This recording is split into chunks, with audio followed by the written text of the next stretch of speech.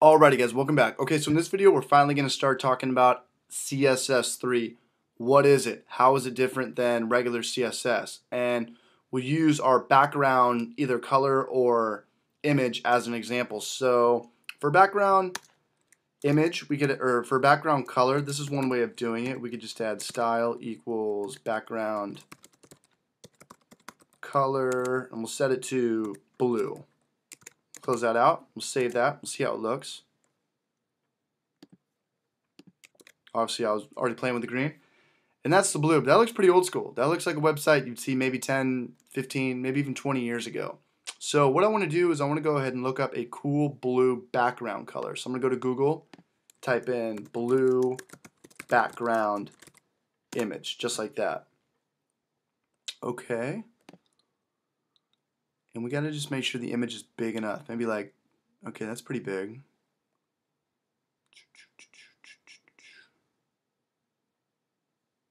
What do you guys think of this? 224 by 640.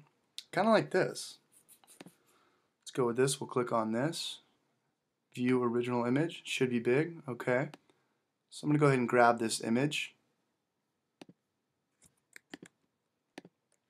Save it to my desktop. And we'll just call it bg.jpg. Okay. Let's close this down. Let's find this image.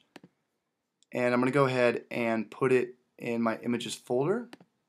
Is this my images folder? Yeah. Before I go any further, I'm going to go back to my body style and get this blue color out of there. Okay, so the question you're probably asking, how do we get our background image onto our website? Glad you asked. What we need to do is we need to go to our CSS file and track down body. So what do we call this? It's images bg.jpg. Okay, so what we're going to do is check down CSS. Should be right here. Scroll up to the top. And body. Okay, so I want this to apply to everything. So what I'm going to do is I'm going to go ahead and type background image. And we need to source in the correct URL. And it's in images. We named it bg.jpg. Was it J? Did we use an E in there? We did not. JPEG.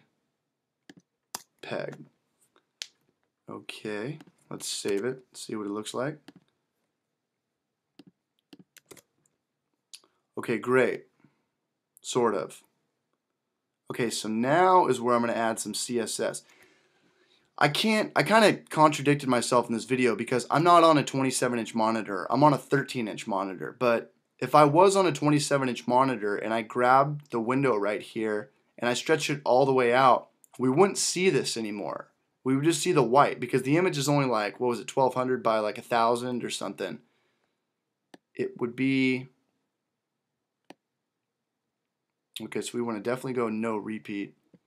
So let's add some more CSS. Let's go back to our, right here. Let's type in background repeat. Nope. No repeat. Let's look at it now.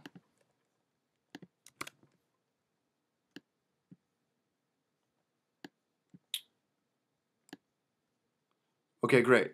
So all this white space right here, this is just like extra dead weight from the browser. This isn't part of the image. How do I make this image spread all the way across this page? You know, this is kind of a bad example because this image is only kind of on the left-hand side. But what we're going to do is we're going to go ahead and add CSS3 anyways. We're going to set this image up. So I guess this is part of the image. So this should be all the way to the right-hand side. The way we do that is a new CSS3 property. If I could minimize this. And it's called background size. And we're going to set it to 100%.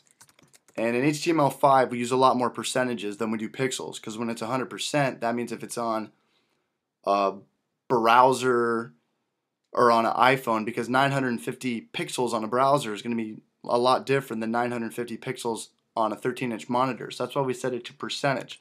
Let's save it. Let's reload it.